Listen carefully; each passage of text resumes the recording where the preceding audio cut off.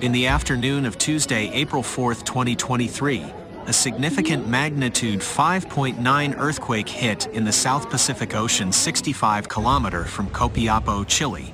According to reports, the quake occurred 5 miles offshore, west of Copiapó, in Atacama.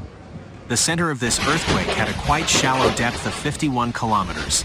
This is concerning, as shallow earthquakes usually have a larger impact than earthquakes deep in the earth. The United States Geological Survey has confirmed that the earthquake had a magnitude of 5.9 on the Richter scale.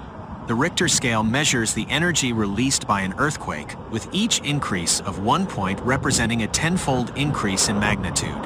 As a result of the earthquake, shaking may have been felt by a total of 310,000 people.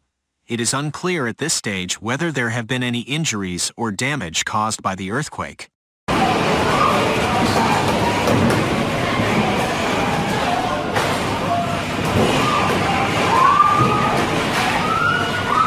Chile is located on the Pacific Ring of Fire, an area notorious for intense seismic activity.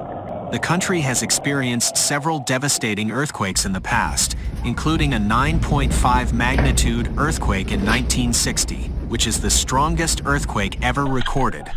Although this earthquake did not result in any fatalities, it is a reminder of the importance of earthquake preparedness.